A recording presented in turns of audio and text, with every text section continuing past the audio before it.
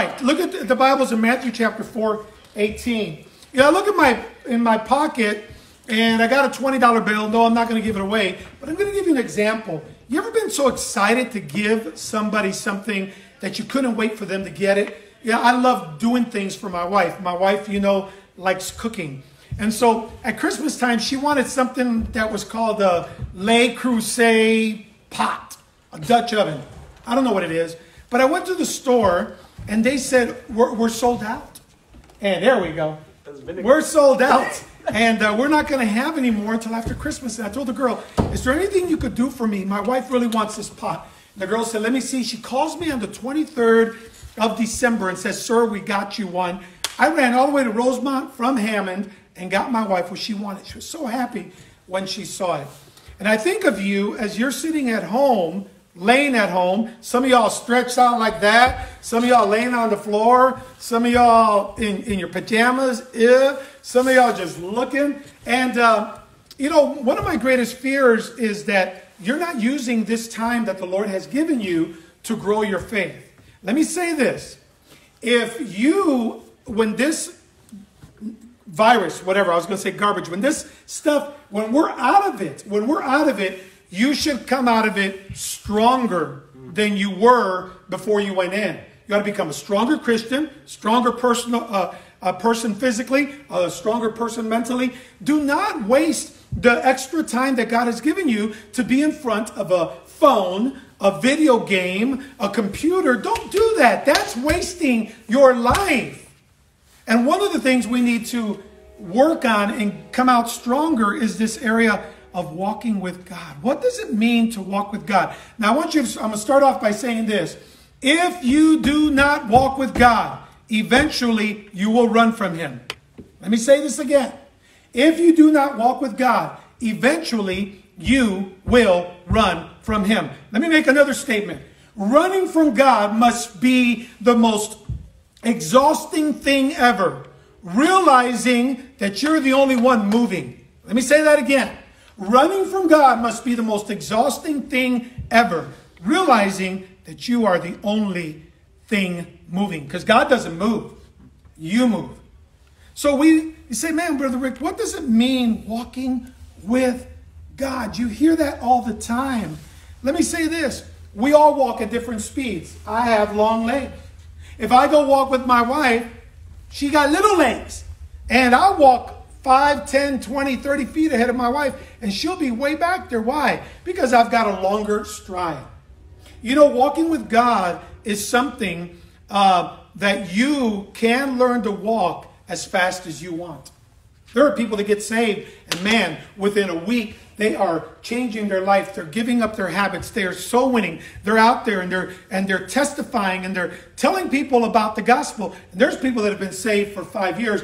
You're still the same person you were on day one. You're not walking with God. You're crawling. The Bible says in Matthew chapter 4, verse 18, and Jesus, walking by the Sea of Galilee, saw two brethren, Simon called Peter, and Andrew his brother, casting a net into the sea, for they were fishers. And what did Jesus say? He said unto them, follow me and I will make you fishers of men. How do I walk with God? First of all, I want to say is we learn to walk with God by learning from others who do it. We learn to walk with God by learning from others who do it. You know what's the best way to teach somebody something? Show them. What's the best way for you to learn something? YouTube, right? When I was a kid, you had to go to an encyclopedia and you had to look and you had to sit there and make copies. Now, just YouTube. Let me say that. You learn to walk with God by learning from others who do it. Jesus was a perfect example. He called people and they followed him. He said, follow me and I'll make you fishers of men. The Apostle Paul.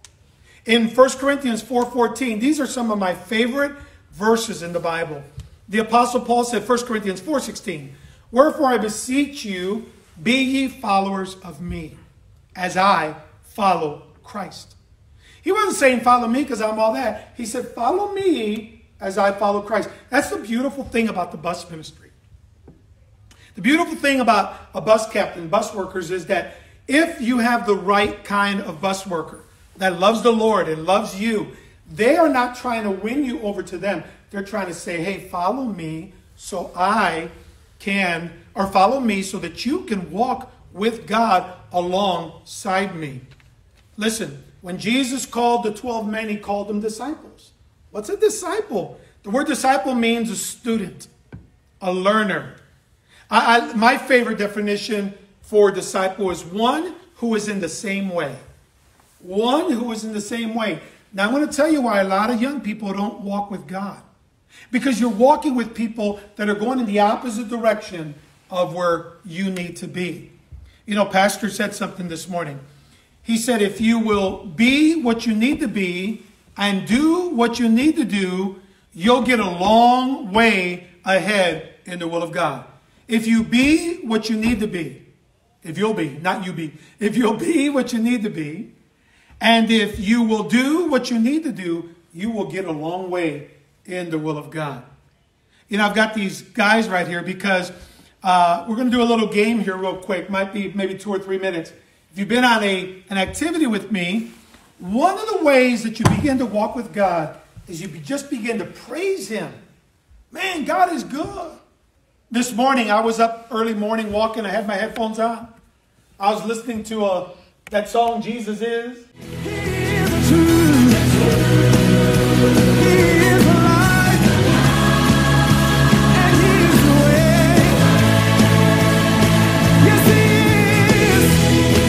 Oh, Jesus is the truth. He's the light. And I had my hands up in the air. I was walking down Holman, and I was just praising the Lord. I don't care. Somebody saw me, they're like, oh man, who's robbing that dude? Nobody's robbing me. I'm praising the Lord. Ever get so excited about praising the Lord? So one way to start walking with God is just start talking about how good God is. Now, I've got 2 guys here. We're going to play a little game. We're going to do the alphabet. So we're going to start off, you're going to start off with A, B, C, D, E, F, G. And what you're going to do is you are just going to praise God. With the letter that you have, you are going to praise the Lord with the letter that you have. All right? You guys ready? Now, who knows what happens if they miss? Me. Yes, what happens? They get water. Amen. They got vinegar. Amen. Amen. All right? Here we go. Sorry, I'll tell you what, Joanne, get that cup and go run and get me some water. I don't want to throw vinegar at these guys. No, do it. All right. Here we go. So it's for the gospel. So one way we start to praise God is, man, just talk about how good God is. You know, if I were to say, why don't you guys stand up here? If I were to say, Frankie is funny, Adrian is a dummy, you know, I attributes about them. So, are you ready? You're going to start off with the letter A, B, C, D, E, F, G. You got it? So, how do I start walking with God? Number 1, start walking with somebody who walks with Him. Number 2, follow somebody in that direction. And then start off by praising God. Are you ready? Are you ready? No. Who wants to go first? Stop moving. Stop moving. All right. Here we go. Are you ready? All right. Here we go. A. Amazing. Beautiful. Comforter. The best. He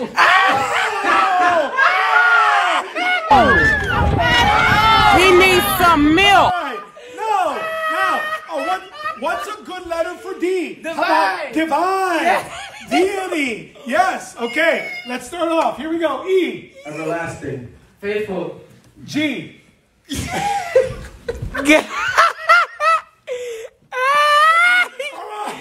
Vinegar. This is vinegar, but that's okay. Kills the virus. Coronavirus. G. Here we go. H. Holy. Yes. I.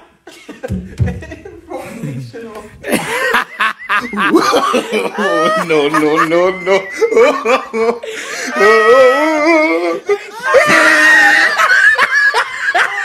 I. J. Just. Yes. K. Keeper. Yes, that's good. Keeper. L. Lamb. Yes. M. Most high. Yes, I like that one. N. I'm ready. Yeah, good. All right, and O. Objective.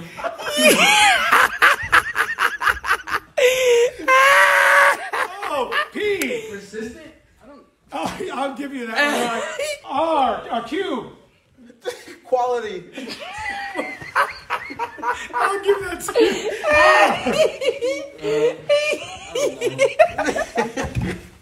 All right. We'll stop right there. Now, thank you. Have a seat.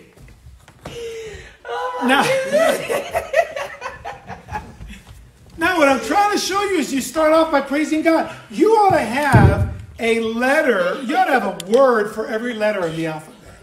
God is amazing. God is blessed be the Lord God. God is the Christ.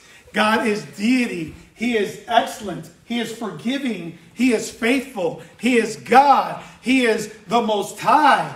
All right, and you keep going. He's the keeper. He is the Lamb. He's Messiah. He is Master. He's omnipotent. He's omnipresent. Where am I at? You ought to have one word for every attribute or a way to define and praise God. Let me finish. We learn the best by learning from others, or we learn how to walk with God by learning how others do it. Jesus had followers who he taught how to fish and how to walk with him. The Apostle Paul had followers who he said, follow me even as I follow Christ. Let me say this. Walking with God is a two-way street. You talk to God in prayer, and God talks to you in his word.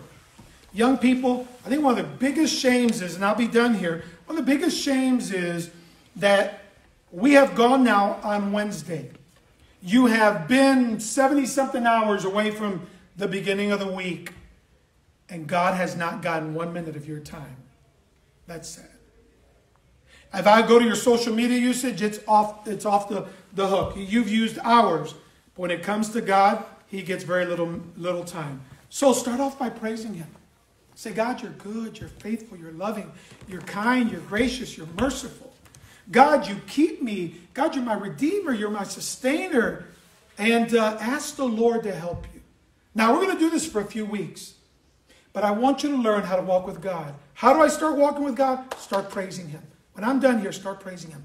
Write down, I got a list right here of things I praise the Lord for. These are all the different things I praise the Lord for. This is a prayer list that goes 6 pages. And there's graduates in here. There's folks that are backslidden. There's pastors. And this is my prayer list. But you walk with God, young people. Please give God your time.